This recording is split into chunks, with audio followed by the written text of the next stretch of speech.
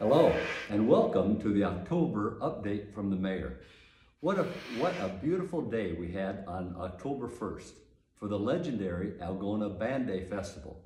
I hope everyone had an opportunity to be outside, enjoy the parade, and the evening band competition.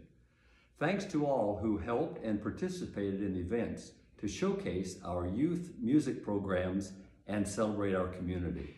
Yes, it is October, and we've now entered the final phase for our many 2022 street projects. Again, I want to thank everyone for your patience as we continue to improve our great city.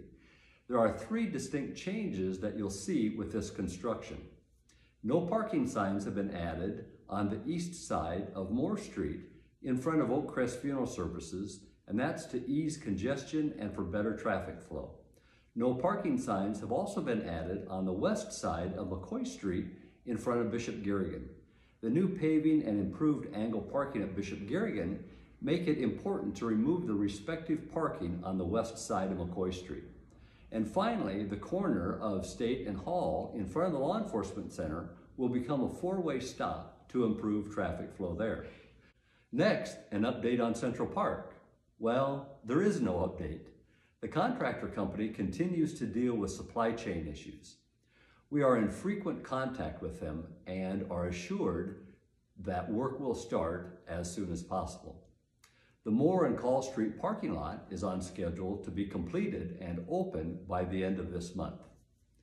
Two of the spaces are specifically equipped for electric vehicle charging stations.